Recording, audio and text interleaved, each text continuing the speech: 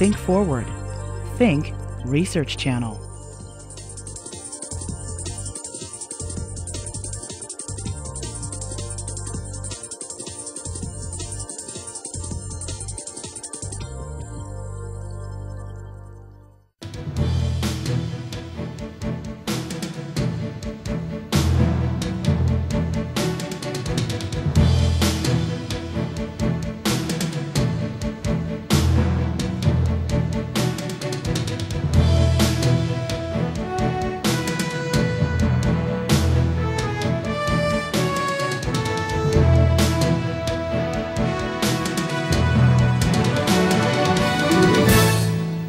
Hello and welcome to This Moment with Aisha Bain, human rights activist and documentary filmmaker.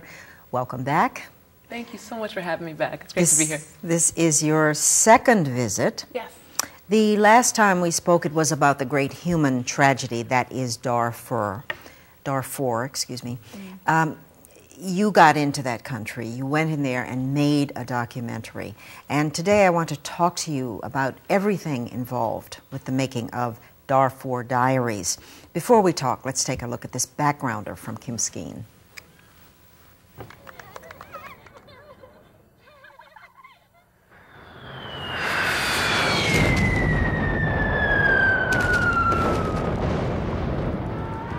This project was definitely spurred on by journalism and the lack thereof. Darfur Diaries, Message from Home, is the answer to one woman's insistence that the story of this tragedy in the Sudan be told. Aisha Bain was working at an NGO in 2003 when she was asked to look into alarming reports of conflict in the region. When she learned about the widespread violence, burned villages, rapes, and murders, Aisha tried to create a media campaign. I just got responses, basically, no, not at this time. I'll ask my producer. We just did a story on Uganda, basically filling up their Africa quota for the time, I suppose.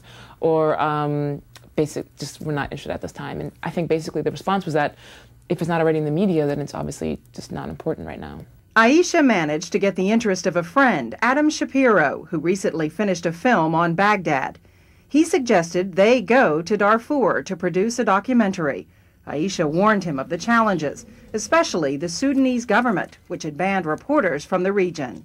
It's a mess in there. I'm talking to all these people. There's all the fighting's going on. You cannot get in. The borders are closed. And he said, Aisha, there's always a way in. And it was just like a light. I said, of course, I will help you any way I can. I know people. I have people there, whatever I can do. And he looked at me and said, well, don't you want to go? And I said, well, to quote, I said, hell yeah. They also enlisted the help of a third activist, Jen Marlowe, and were set to go until... Our funders pulled out 2 weeks before we were supposed to go. We were all set. We had our ticket on hold, waiting for the money to come in so we could just buy everything and leave. And they were told it was too risky of a project, that we were just a bunch of kids and that we were going to get ourselves killed and that we weren't going to make much of a difference anyway. They persevered and finally raised the money. When they arrived in Africa, their experiences trying to reach the Darfurians and capture the story turned out to be fascinating and dangerous. It's not documented on videotape because their focus was interviewing Darfurians, and they had to be judicious about what they shot. There's no electricity in Darfur. There's not even a generator. There's nothing. So we had only the amount of time that we had battery life for to shoot in Darfur. That also meant we didn't have lights. We really didn't have. Once the sun went down, your filming day was done. And once the batteries ran out, your entire film experience in Darfur was done. The filmmaker's journey is detailed in Darfur Diaries, Stories of Survival, the documentary's companion book. These pages give a gripping account of sneaking across the border from Chad to Darfur, a trip made more difficult because Aisha's contacts were not available to help once they made it to the border. So they improvised. Dropping all these different names of people, and this is who we know and we're supposed to meet. We're going to Darfur because of this is why. And he looks at me and says, I have no idea what you're talking about. Goes back to folding his clothes. We don't believe him. Okay, but what about this and this person, and this is why we really have to do this, and we really need help, and we know so-and-so, we know so-and-so and so-and-so, and kept talking to the man. He says, I don't know what you're talking about. Come back at 4 o'clock. Within a day, the rebels showed up at the UN compound where they were staying. There's a white pickup truck coming across with a bunch of guys with AK-47s and Kalashnikovs in the back, and there's SLA, which is the Sudanese Liberation Army, scribbled in marker on the side of the white truck, and they pull up to the gate, the UNHCR gate with a guarded compound, And I look up and I'm brushing my teeth and I just went, hey guys, I think the rebels are here. It was crazy. And that was it. They took us into Darfur. The filmmakers often put themselves in harm's way to get the story. Every time a plane flew over, they just heard the droning. You just see everyone disappear, and they hadn't in fact disappeared. They just ducked under any type of shaded area so that no plane overhead could see where they were. So when that happens, we were trying to film it, trying to document it, and they're trying to drag us under the trees because they're so scared. And I think none of us were really scared at that point. Less than 2 weeks after returning home, Aisha got a frantic call from one of her contacts. His village, which they had visited, had been bombed. All of the planes that had been flying overhead that we didn't really feel were maybe that real, it was just luck that they had not chosen to bomb that day where we were. But their own safety wasn't their main concern. We were so sure that we had to do this, and we were so sure this was so important that kind of overrided any other factor that might have happened on the ground. Aisha says her biggest fear was for the refugees. While the film may add to the journalistic record of the devastation in Darfur, Aisha says this project was more activism than journalism. Kim Skeen reporting for A Moment With. Just a stunning accomplishment. When was this? What year was this? This was the fall of 2004. So you go in, you and the two filmmakers who went with you have to be among the very few Americans who have been that deeply into Darfur. Yes. Americans and internationals have been really forbidden behind rebel lines, and there's been a little bit that's happened since 2004, but it's been a tough area to get into and gain access to because the Sudanese government forbids it, and people who are working there can't disobey because their work is jeopardized if they do. And you said hell yeah to going, but it couldn't have been that easy. Weren't you the least bit afraid for your safety? Maybe we're all crazy, but it was almost that easy by that point. Maybe that's what it was, is that I'd been working on this for so long and had been talking to Darfurians in the middle of the night, our time. I had received a tape smuggled out of Darfur that was, I mean, almost just snow on the screen, but you could barely make out some bombing and some smoke happening, and the guy was killed for what he shot, and they managed to smuggle the tape out. There have been so many stories and so many people I talked to at that point that I knew I could, and if I could, then I had to do this. And when this came up as a possibility, nothing became clearer than we have to go do this. Okay. And I should say, we weighed, and everything that we do, I mean, we're not all that crazy. We do weigh the danger. You have to. Right. You weigh that, you take the consequences, and you consider them. And then you decide that this is something that you can do, because my life is no less valuable than that refugee or than those people that are in Darfur. And if it's possible for me to bring these stories out, then I would do it. Okay, it goes without saying you had no visas. They don't allow. Yeah. How'd you do it? Can you say that? This film would not have been possible without Darfurians. Darfurians that I met and worked with here in the States, and Darfurians and some Chadians that we met and worked with over there. Logistically, we had worked with a lot of Darfurians to figure out the possible routes and paths we could take to get into Darfur and where we would be and where we could film. And we also worked a lot with several NGOs and UNHCR, which helped give us security reports of the region and where the safest areas were to actually cross and not get caught. And the problem was that we didn't have visas, so we couldn't get caught. That would completely jeopardize the film. We weren't exactly sure what would happen to us, but that was almost a secondary thought for us. We thought we have to get these tapes out. And if we get caught, it's all over. Okay, it's all over. And so if the Janjaweed caught you wandering and crossing the border, going into the country, much less if you had tapes on you, right, what could have happened? The truth is I don't know. They certainly would have destroyed all of our footage and all of our equipment, that I'm certain of. What would have happened to us specifically, I'm not sure. At this point in time, there are several international journalists, even one from National Geographic recently, that have been arrested, detained without question, and the international community has had to broker for their release. I'm not really sure what would have happened to us because we're not with any major company or National Geographic or anyone to really broker for us. We had a satellite phone to try and call for help if we ever needed to. We had people who knew as best as possible where we were, but there's no real way to communicate or pinpoint us. If we had gotten caught, basically, I think our families would have had to say, we haven't heard from them in a long time, something's wrong, and then it would have had to happen from there. But we had UN officials and State Department people who knew we were going in. I sent them information when we left so that they couldn't stop us before we left. You are certainly a filmmaker now, although you weren't before. Yes. Tell me about the two people you worked with and what was their level of skill to do this incredible documentary. Sure, they were amazing. And I knew Adam. I actually didn't know Jen. I met Jen in the airport in Paris as we were meeting to fly to Chad. And that's when Jen and I met. And Adam knew both of us. And Adam had done one film previously in Baghdad, about Baghdad, which is a great film. And that was his first filming experience. So we really relied on his guidance in terms of the best equipment to bring. We had to travel light.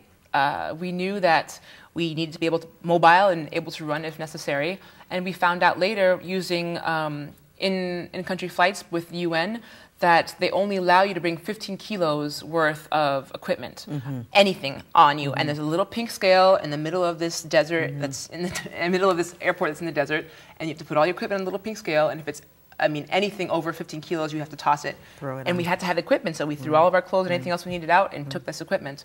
I want to go a little later into the particulars of what the equipment was, sure. but you had help from a man named Diro. Tell me about him. Diro's great. Diro was amazing. Diro was a man that we met in the small little village of Sugarcaro. He had just been a teacher at the time, and he spoke some English. So when we met him, we were so shocked, and he said he offered to be our translator. But he ended up being much more than a translator. He became our guide, our security, and one of our friend. And we have a clip of Diro, and I'd like to roll that clip. Many people crossed from here. I saw the tragedy. Yeah.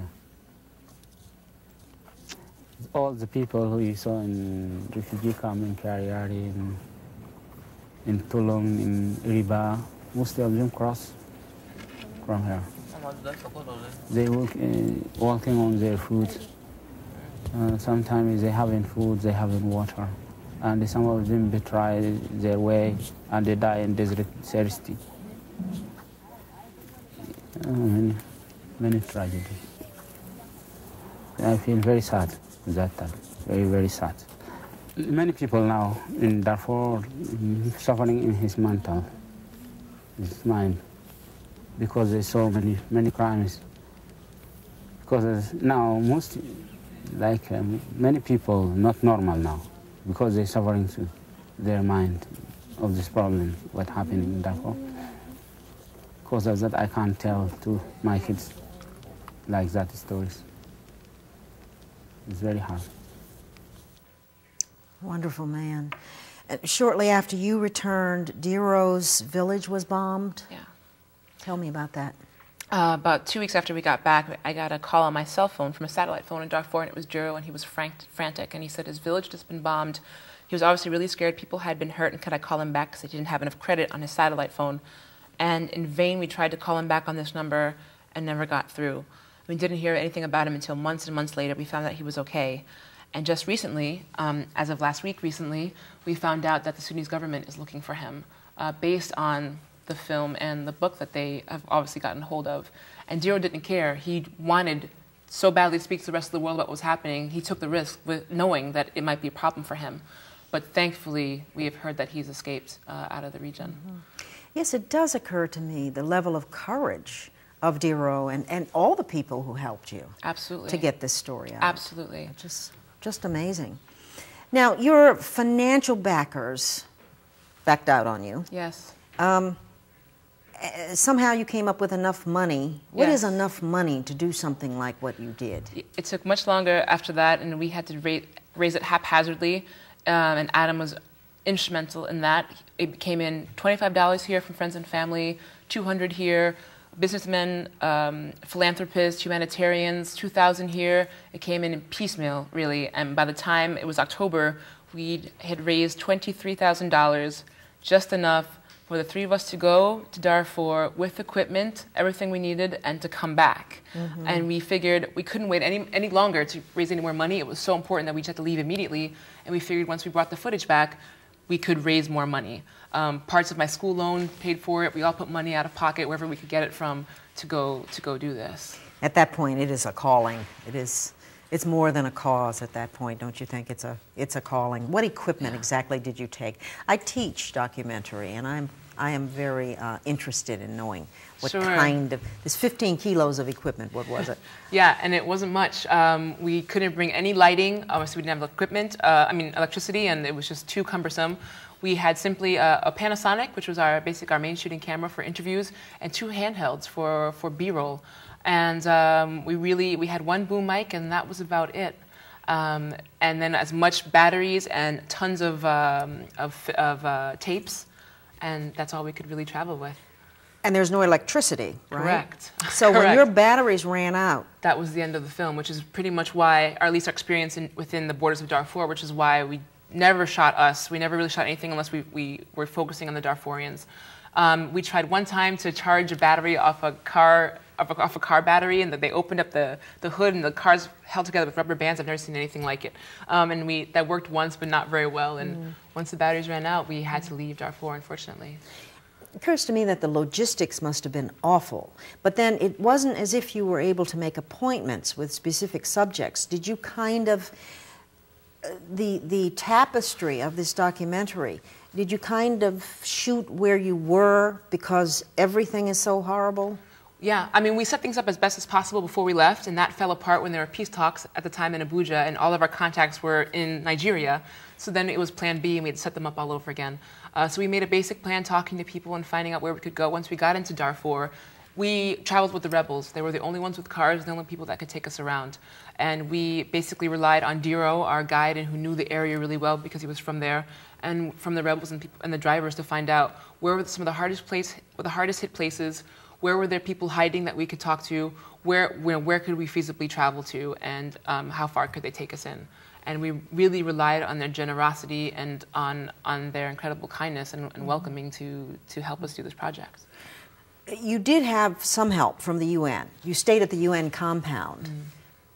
Did you return there every night, or did you sleep in the car or on the ground? Sure. Or what was day-to-day like? Sure, that was actually only in Chad because there's no refugee camps in Darfur. It's by a different organization, a different leg of the UN, and we weren't close to there. So UNHCR and Khulud Doherty, who was the special representative in DC, was amazing and just simply instrumental in helping us get around in Chad. We never would have been able to do it without their assistance and their help. And once we got into Darfur, well, the UN, I should say, also allowed us to stay at their compounds, and they really assisted us with security reports and the best that they really could. And once we crossed into Darfur, then we were really on our own. We had borrowed a two-man tent from some journalists that were coming from a different area. And so there were 3 of us, and I'm 6'2", so I'm like 2 people. So that really, like 4 of us in a 2-man tent. There's no way to shower because there's no water for people to drink, so the last thing you're going to do is shower. And we had all the food, we took everything we could with us. They were so incredibly kind with sharing everything that they had, even though we really didn't want to take it, but they were just so warm and so generous. They had nothing, they gave us everything. And we counted on all of their guidance. And it was an amazing journey. There were times where I think we felt maybe the most danger was on some of the cars, traveling in these cars that seemed to pitch in the middle. They didn't know where they were driving. It was really fast. Sometimes they would almost pitch over, they'd stop. And then the other danger was really the planes overhead that we didn't, I think, realize at the time. When we went there, there'd been no bombing in that area for about 4 or 5 months. Some reports were conflicting, but that had been about the average. So when we saw the planes flying overhead, we figured there was no real danger. And 2 weeks after we left, the very village where we had been staying in was attacked. It occurs to me that even for an activist, or several of them, that this is a life-changing event. Yes. To have gone into that area. Yes, all of us, Adam, Jen, and myself, have all worked in areas of conflict and all different parts of the world. So I think all of us had that life-changing experience long ago, but this was an additional one, certainly, and about things I'd like to do for the future. I mean, doing this project was absolutely amazing, and I'm still affected by it. I think all of us thought it'd be a short-term project. We thought we were in the region for about a month. We'd come back. In country, how long in country? In Darfur? We were in Darfur for about 10 days before all our batteries ran out, and in the rest of the time in the refugee camps in Chad. And we thought we'd come back, put the film together in about 2 or 3 months, get it out and be done, and we had no idea what this would actually take. And so when we got back and using Final Cut Pro on Adam's Apple computer, we worked, I was a full-time student at the time, Adam was a student, Jen, stopped everything she was doing to work on this project, and we worked day and night on this, on putting this together, on cutting and everything we could do, and going through, first of all, I should say, 45 hours of footage. 45 hours. With, we found some Darfurians that worked in BWI in Baltimore. We found a bunch of Darfurians who are cab drivers in Brooklyn. Did you find some more money? Well, yes. We did find some more money. It came in very slowly, though, and actually what had to happen was we had to basically go in debt and get some proceeds from the film now to pay for some of the expenses that we came out of pocket. But we found Darfurians all over the place who helped us translate all that footage, and actually funny stories came out of that. We didn't know that some of the translation while we were there had been really off, and that Darfurians had been speaking about us at the same time that they had been talking because of this mic they'd been traveling with, and they would be saying, "Oh, those white people, they will get tired. We must stop here." And all these white people, and it was really, really funny, the experience. But it was a long time, and we finally finished the film actually a year later instead of 3 months like we thought. Did they think you were white? Yeah. Well, actually, no. Yes and no. They thought. But for the most part, they would call me their sister, and I was like, "Yeah, hey, I'm their sister." But it was a hodgepodge. The three of us, as you saw, I think in those photos. I'm 6'2", and black, and I speak French. And then there's Adam, who's like 5'9" or 10, and he grew a lot of facial hair at the time and was really dark. He looked Arab, and he speaks Arabic. And there's Jen, who's like 5'1", and speaks a broken French and Arabic. I mean, we look like a circus walking through, and I think that probably helped us break in to talk to people. They probably didn't know what you all like, were. Who are these people? Yeah. It was amazing. That part is funny.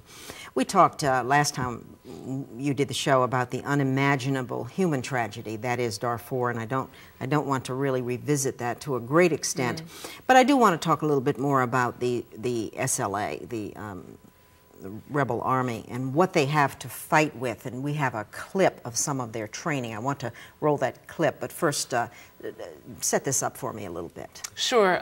This actual training that you're going to see is actually in a camp where they have a lot of young soldiers, a lot of children that had nowhere else to go or that were angry and fled to their camp. They are insistent that these children are not fighting. We were unable to document anything to the contrary, so we are unable to confirm or deny that fact.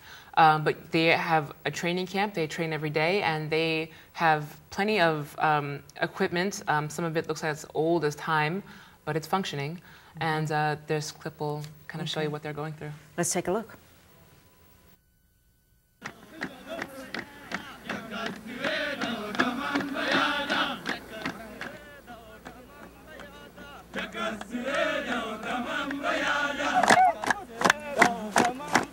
Back to our camps. They are participating in activities inside the camps and helping in this civil side of our movement.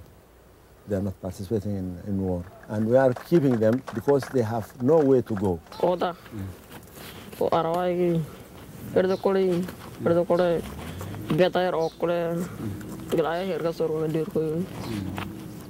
ثورة جديدة مكتوبة كتابة ثورة دارفور بشبابة ثورة دارفور بشبابة ثورة جديدة مكتوبة كتابة.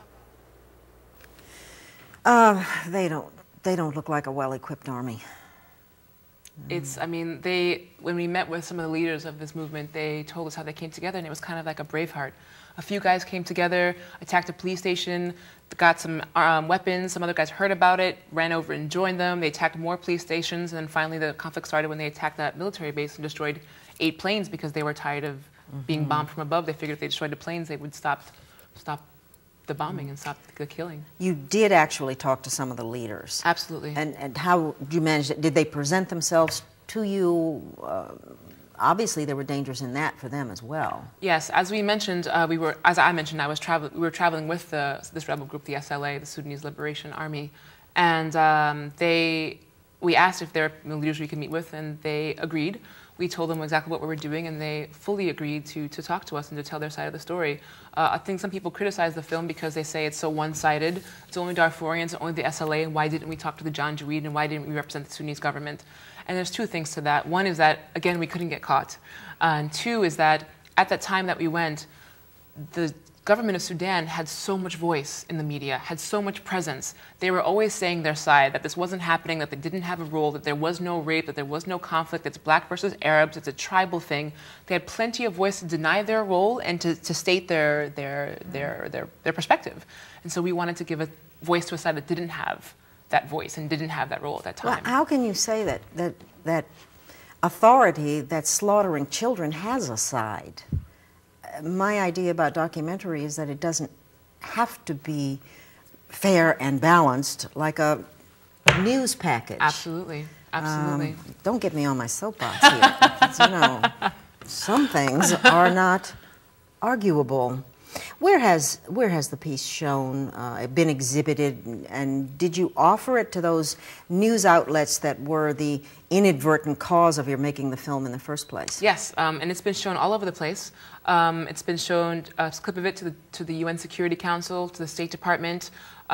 It's been in film festivals all over the world, and that's continuing, which we are very pleased about, to give it an international viewing. It's been in universities, actually, all over this country. It's been a great venue for us, and people who asked us to come bring it, we of course we travel there.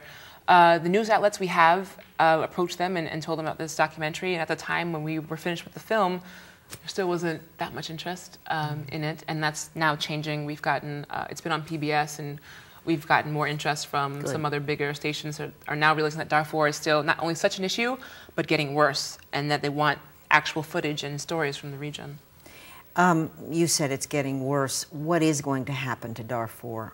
Will a whole tribe or race of people be wiped out before this is over? What's going to happen? I'm not sure. But will these people be wiped out? I'm confident that they won't. That these these tribes that are being persecuted, that these people who are being chased off their lands or whatever, or being killed, they are in a horrible situation which continues to grow worse. They are suffering greatly and they need help. But they will not be extinct. They will not be wiped off. They are fighters. They exist in strength and unity, and they have support from amazing different organizations around the world who are trying to give them voice and trying to work with diplomatic efforts and different security efforts to stop this conflict. But no, from the Darfurians that I met, from the ones I know here, they will survive somehow, but the situation will, the needless killing, the deaths of these children, rapes of women, these killings of whole families, that doesn't need to continue if we can avert the situation now. Your work there spawned a book, did it not? Yes. I think we have your cover in Tell Me Darfur Diaries, Stories of Survival. For any of our viewers who would like to read that, how can they do so? Certainly. It's in many bookstores now across the country. It's also on Amazon.com, BarnesandNobles.com. And if they like, they can just ask their local bookstores. They can request that they order it, and they can be available in their local bookstores as well. And it's this part, the film tells the stories of Darfurians, and that was very specific for our goal. But the book kind of tells more about our stories as well. There were a lot of things that happened to Jen and Adam and I while we were traveling, and crazy stories, and a little more political analysis in other rooms for other information, and that's in the book as well. We have less than 30 seconds. What's next for you? There's a school project that we're doing with the proceeds of the book and the film. We are building schools in Darfur, and if you purchase these items, you will help rebuild schools and help send children to school in Darfur. Thank you so much. Thank you. Aisha Bain. And thank you for joining me for this moment with Aisha Bain, human rights activist and filmmaker. I'm Lee Thornton. We'll see you next time.